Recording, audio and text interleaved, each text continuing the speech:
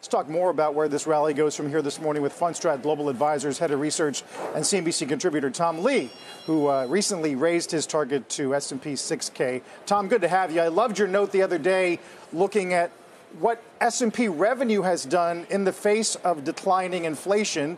And your general point is that real revenue has accelerated, and that kind of explains why equities have been so resilient. That's right, Carl. As you know, many investors and pundits thought as inflation fell, and it's been cut in half in the last 2 years, that would cause revenue growth not only to hit a wall, but that earnings would stall. But instead, S&P revenue growth is going to be over 5% this quarter. And on a real basis, that's over plus 2%. And that's the strongest. It's really one of the strongest numbers in more than 2 years. And so it is a really high quality earnings season so far. And, close to 80%, or actually more than 80% are beating earnings so far. So it's a good beat season, but it's early. Right. And how much of it is due to financials? Is any kind of tailwind, although we heard various comments about this, if a Fed tailwind does exist, is it likely to affect other areas of the economy as much as the banks? Well, that's what David Kostin's talking about today, Josh. Consider allocating to the S&P equal weight and mid-caps. And by the way, we've been hearing a lot more about mid-caps lately because the S&P mid-cap growth index has been trading quite well. Kostin says from a long-term relative performance perspective, investors should consider allocating to other indices that benefit from the strength of the U.S. economy, earnings growth and innovation. You take that and you put on top of it what Jamie Dimon is suggesting today at the American Bankers Association annual convention in New York City. Quote, the American economy has been kind of booming. Consumers are still doing fine. Home prices up, stock prices are up, wages going up. You take those two layers and give me your thoughts about this broader market. Yeah, so I like that call, and Bryn will remember. But once upon a time, mid-caps, today's mid-caps would have been considered large caps not that long ago, and then we started getting these multi-trillion-dollar market caps.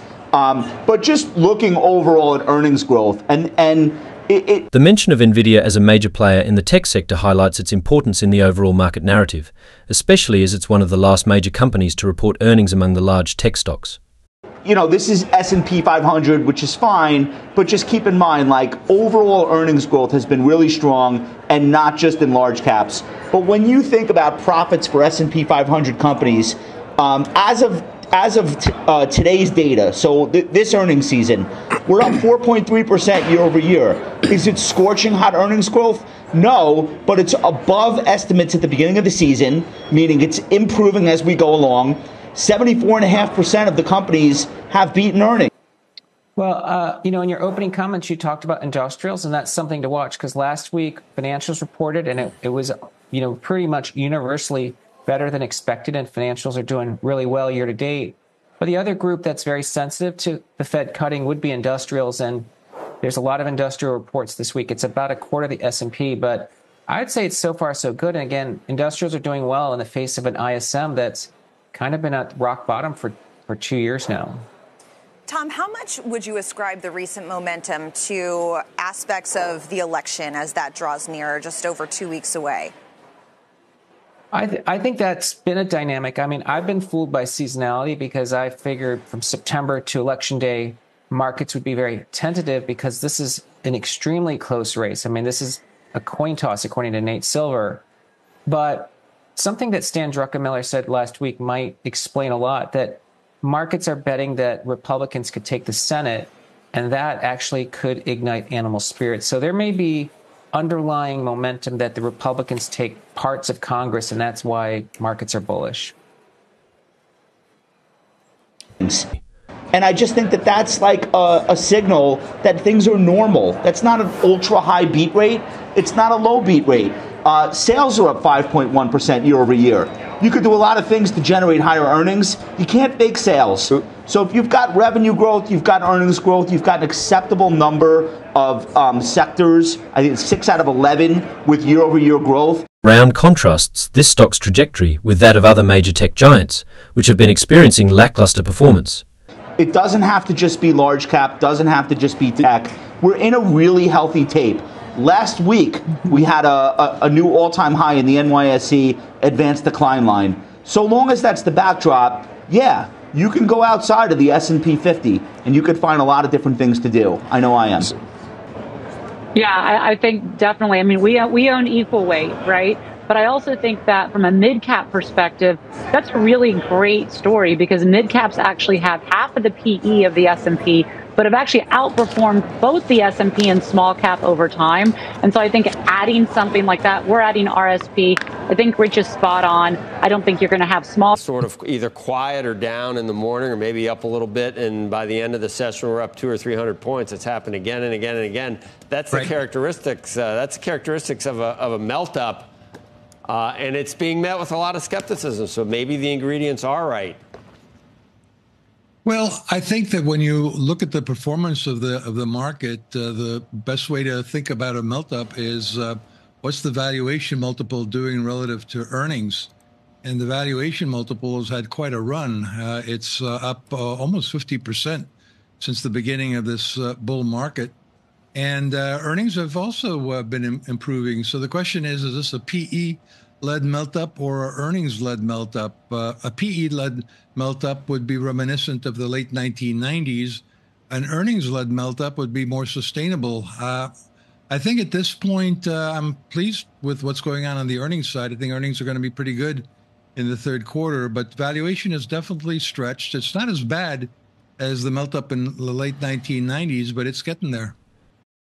For the past couple of years, many investors have been bracing for a recession. They often looked at indicators such as the yield curve, which is a common signal for economic downturns. When the yield curve uninverts, meaning shorter-term interest rates become higher than long-term rates, it has historically suggested that a recession may be on the horizon. So a melt-up, if we're already in it, maybe we're partially through it, but since the election is in only 15 days, I would imagine that any melt-up would have to span, just go right through the election and then into maybe 2025. Does it matter to you how like so many things, maybe the election is just another one of those, data points that may or may not matter much to what the market does as far as the big picture. Yeah, I hope that's the case, but this is probably going to be a very, very close race and maybe a bitterly contested one. And I don't know that would be a good backdrop for a melt-up. The market might have some second thoughts about that. The other possibility, of course, is a Democratic or a Republican sweep, in which case the market's going to have to be very concerned about deficits being even wider. In recent weeks, he notes an interesting trend. Even on days when futures are down significantly, sometimes by triple digits, there has been a remarkable turnaround by the end of the trading session. For instance, the market might start the day lower, but then rally to finish up by 250 or 300 points. Are you at all worried? There were some comments out of German PPI was down 1.4 year on year, Tom, but there was some ancillary commentary about worries about a reflationary period, largely due to geopolitical events. We mentioned oil coming back a bit today. How worried are you about that? Well, I think that headline CPI could definitely get affected because oil moves dynamically, and it has an almost immediate effect on headline CPI. And we know transport costs have also spiked recently. Part of it's seasonal, but that affects headline. I think the market's going to be somewhat skeptical that could trigger a sustained reigniting of inflation. But I think the economic data is going to be a little confusing the next couple of months because, the Boeing strike itself is going to affect the jobs report. But I think ultimately the Fed is still on a path towards getting back to neutral. I think that should be the focus. And that means, stocks which have been strong are really still a buy the dip market. They may be recognizing opportunities in the market, despite economic uncertainties. This influx of cash can drive prices higher, even in the absence of strong economic signals. Thing for the world. Were you surprised they kicked it off with a double rate cut, going 50? I think everybody's a little surprised, but I think the data at that time showed that the slowdown was occurring. The Fed's risk is obviously more to the downside now that they are too restrictive for too long.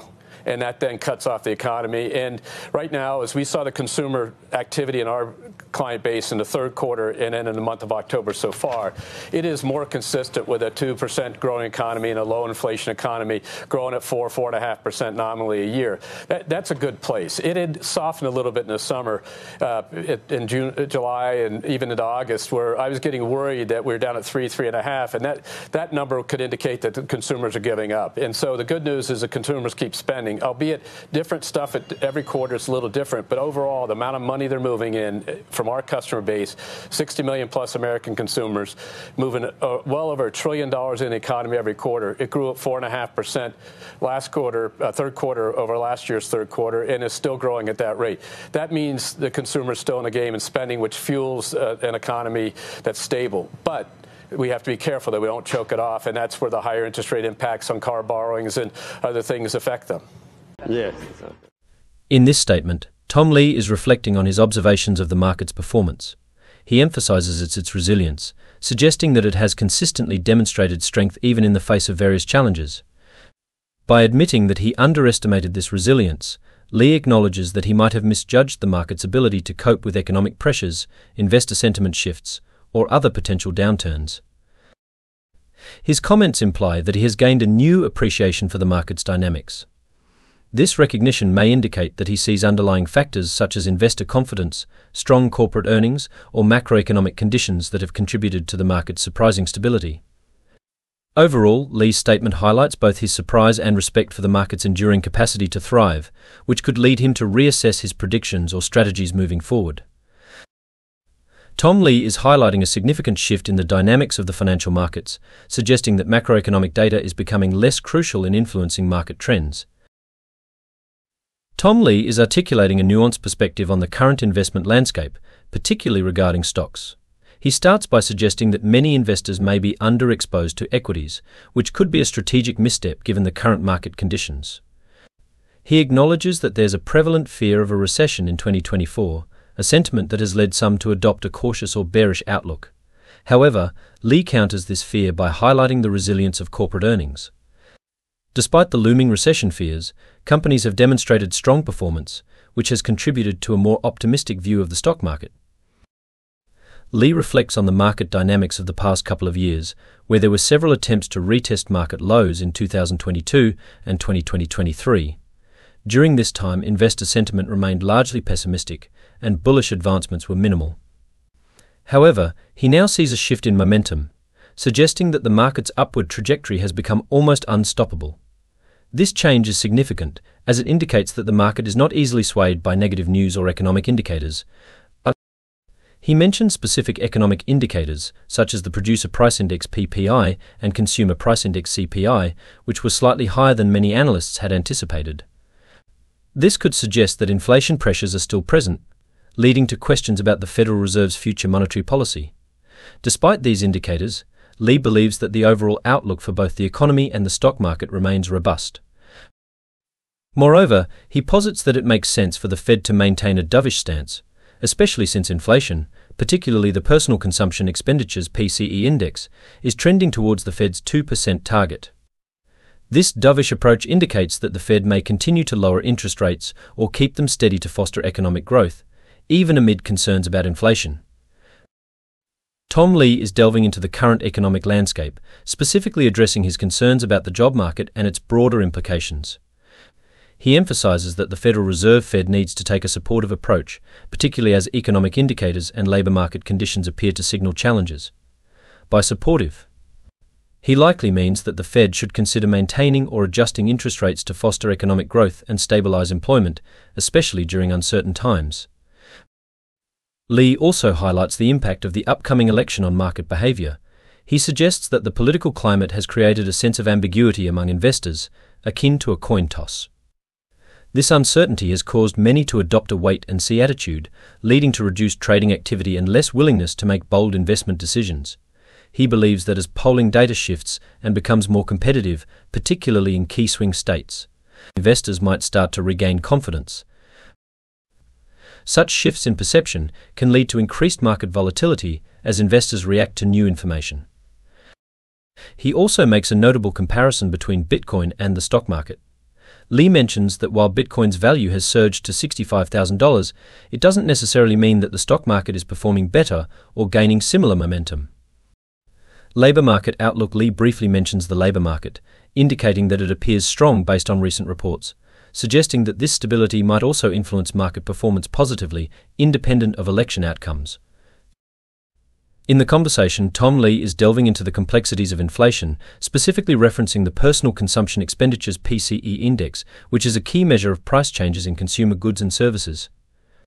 He starts by highlighting the current PCE rate of 3%, arguing that for the Federal Reserve's inflation target of 2% to be met, there needs to be a significant reduction, specifically a decrease of about 1/3. Lee insists that the target isn't flexible, it's firmly set at 2%, not 2.5%, indicating a strict adherence to this benchmark. Lee's concern stems from various external factors that could complicate the path to achieving this target. One of the major points he raises is the volatility in oil prices. As oil prices have recently rebounded to the mid-$70s range, he warns that this could lead to renewed inflationary pressures. Historical trends suggest that spikes in oil prices can trigger broader inflation spikes across the economy, which would be an unwelcome surprise for policymakers and consumers alike. The dialogue also addresses the Federal Reserve's focus on employment data versus inflation metrics. There appears to be a worry that while inflation remains stubbornly high, the Fed may prioritize the job market, potentially complicating their approach to managing inflation. As the conversation continues, Lee identifies specific components that have been keeping inflation elevated. He mentions that shelter costs, particularly housing, have been significant contributors to stubborn inflation. However, in recent inflation reports, it seems that these costs are finally starting to roll over, indicating a potential easing in this area. Additionally, he highlights auto insurance as another key factor. It suggested that auto insurance costs are just beginning to decline, and this could act as a positive tailwind in the latter half of the year. If these costs decrease, it could help alleviate some of the inflationary pressures that consumers face. Lee emphasizes that inflation doesn't appear to have many upward drivers at the moment, aside from the potential for commodity shocks. This suggests that while there might be isolated factors that could spur inflation, they are not enough to create a sustained upward trend. This context is important because it sets the stage for his critique of the Fed's current policy environment.